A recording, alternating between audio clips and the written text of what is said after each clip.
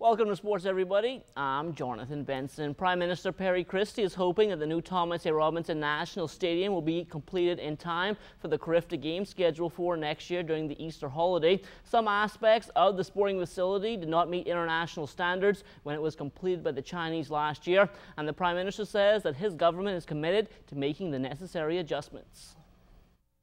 We will fix the stadium. Okay, the government will fix it? Yes, because we have to do it, you know. I mean, the Carifta Games are being held there in March of next year, or, you know, and during the Easter holidays. So I would imagine the work, hopefully the work will be started early in the new year and completed in time for the Carifta Games.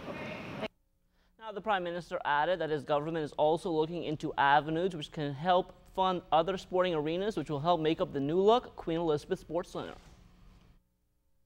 I've had discussions with foreign investors and asking them to contribute also to the sporting facilities, because we expect to have a significant impact on how the sports centre is managed in their facilities, and it's going to and really to attract a lot of people who will use the facilities and come in to enjoy our weather and the fact that they can come and have a different environment here. Well, following a gold medal performance at the first round of FIVB World Qualifiers in Curacao, our men's national volleyball team returning home yesterday, and they were upbeat about their performance. We had a goal set to win it and advance to the second round. We did that. We didn't drop a game. We won 4 of our games, which is, is a statement that we made that, yeah, we're the favorites, and it's the reason why we're the favorites. We're still fighting off that energy that we had winning the CVC championship, and we just carried that on and helped us become victorious. Stayed together as a team. We ran out there and we battled for each point. It wasn't given to us. We ran out and we took it. Even the fans that were watching it, like, wow, these guys are really good. We never showed that we were down. Even when things didn't go our way, even when the referees was calling against us, we never showed you, like, you know what, this is ours to win. When everybody played us, they stepped up their game. They tried to play it to our levels, and it was important for us not to play down to theirs, but to stay consistent and be victorious. There's no division in our team. Our team is just one big group that likes to hang together, have fun, play volleyball, and most of all, win. It shows that we are champions, and that we are it's just not a fluke that we won CVC, and that we can go out there and play. We've been taking a beating for a long time, and now we're on top, and it's where we want to stay. Now, with the second round of World Qualifiers set for early next year, Team Bahamas will continue regular practice sessions as they look for a similar performance against what is expected to be a higher level of competition. Going into the second and third round, I think we need more gym time. We need more support from government. We need more support for our people. Like, we need to get the word out there that we're doing something in the country, and we need everybody to back us. We just need the support. Once we get the support and we can get the gym time, we're going to do great. We weren't the most prepared for this tournament, and I feel that we need to do more preparation, because the teams that we'll be facing in the later tournaments are going to be a lot tougher, and they're going to be a lot more prepared. So I think that's important for us to get the gym time. Hopefully with support of the country, the government, our people, our family, we would make it as far as possible. Just being focused and determined, staying together as a unit, playing off each other's strengths, we should be fine as a team. Now, after winning the Best Blocker award at the first round of qualifiers, Byron Ferguson headed straight back to Finland to continue with his pro career. However, our 2 other award winners, they both returned home. MVP Prince Wilson and Best Attacker Ronaldo Knowles spoke about what those individual honors meant to them. What I had to do for the team to win, I didn't think I had a great tournament, but I just played my part and fit in where I needed. I was actually limping around in the tournament and still came out with an award, which I didn't think was going to happen. So I just want to thank God for that and thank God for us winning.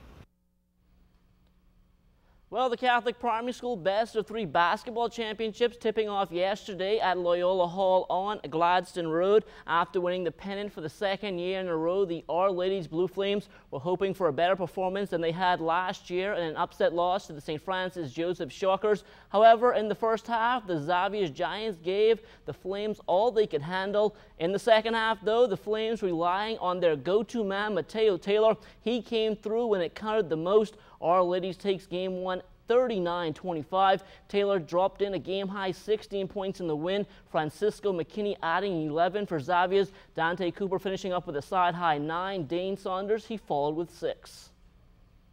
Bet on our defense. Do the players where Coach assigned us to do.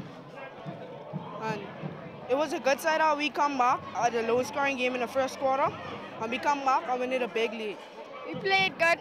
We shared the ball. We passed and we scored. That's all we need is, and we played excellent defense. We played great today. We just have to play more defense and active the ball more faster and play better offense. We played excellent, but the things we need to work on is our defense, our tempers, and our offense. Use my big man a lot in my 2 shooting guards, and we perform well. Just let us slip away. Mateo just took over. I mean, he was getting on once. We tried a double team. You know, he was spinning away from the double team. I mean, he was just on the night. We just lost and we just give up. We give up on ourselves today. I wasn't making too much layups, not too much jump shots, and the big fella from our ladies, he got away from us. You have to have confidence in your shot, have confidence in your players, and have confidence in your coach. He knows what he's doing. Don't underestimate no team and just play ball. Now game 2 is set for tomorrow back at Loyola Hall. A win by Our Ladies would give them a championship in their final year. A win by Xavier's, that forces a winner-take-all game 3. The same performance we had here today, we need to see it again. We need to blow out this team or bring it home. Because it's history we need to make. We're going to just lock down Zion, take down the rest of their players, and that's it.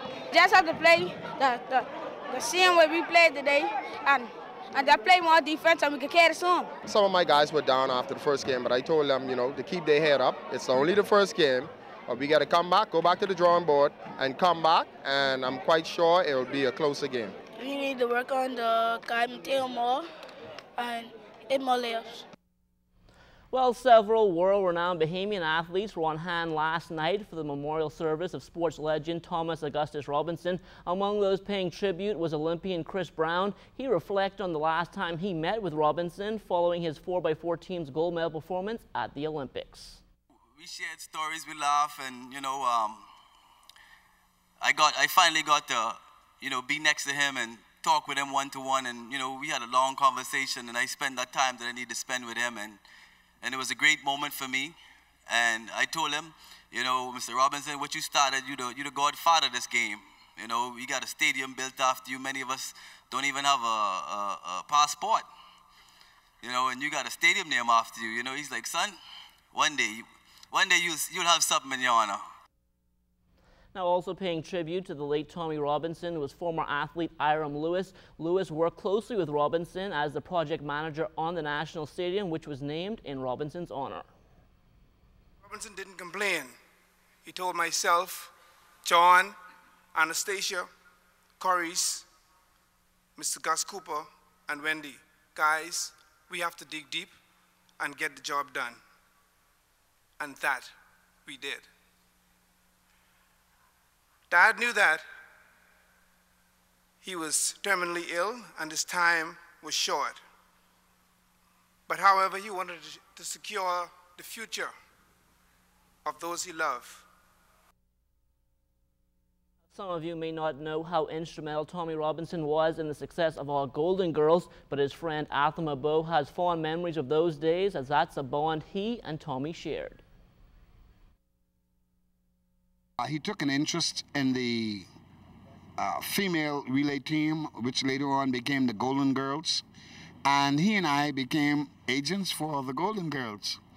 And we often said that they should have named that gold medal the Robinson Bow Gold Medal.